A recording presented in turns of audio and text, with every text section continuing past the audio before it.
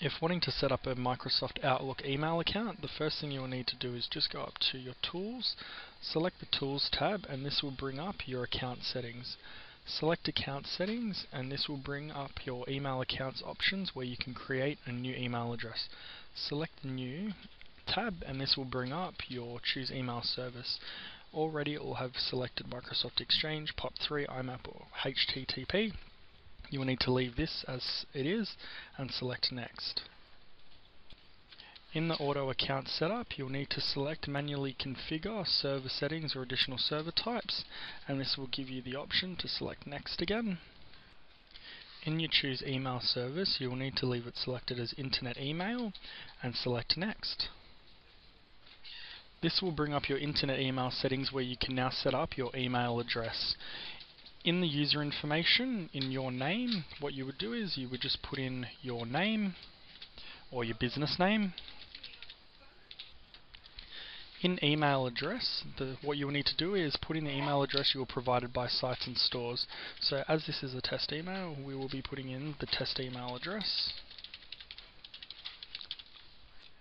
In server information, you'll need to leave the account type as a POP3. In the incoming mail server, this is what you'll need to put: mail dot and your web address, the one provided by or set up by SitesNStores. In the outgoing mail server SMTP, what you would need to do is put in the ISP that is provided by your ISP server. So your outgoing mail server would be mail.bigpond.com if this is who you're with. So what we will do, because we are our own server, we will put in mail.sitesandstores.com.au. We also have information on our knowledge base that provides a list of the biggest companies and ISP providers, and it lists the details for your outgoing mail server SMTP. In the username, this is where you would put in the email address that we provided you. And in password, this is the password we provided with your email address when it was set up by SitesNStores. Once you've filled all the details in the Internet Email settings, you next need to go to the More Settings tab, select More Settings, and this will give you 4 tabs at the top.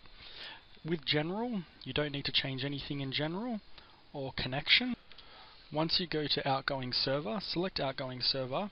If you are using your ISP Outgoing Mail Server SMTP, you do not need to tick this, but as I am using our server, I will be ticking this. Next, you need to go to Advanced, select the Advanced tab, and with this information, the information provided in here by the actual Outlook, outgoing server SMTP stays as 25, but as we are our own email server, I will be putting in ours. So you don't need to change this, just leave it as 25 and 110. Select OK, and then go to Test Account Settings, select a Test Account Settings, and this will show you if it is completed correctly. Once this is completed correctly, close this off and select Next, and this will give you the congratulations that you have set up your email address.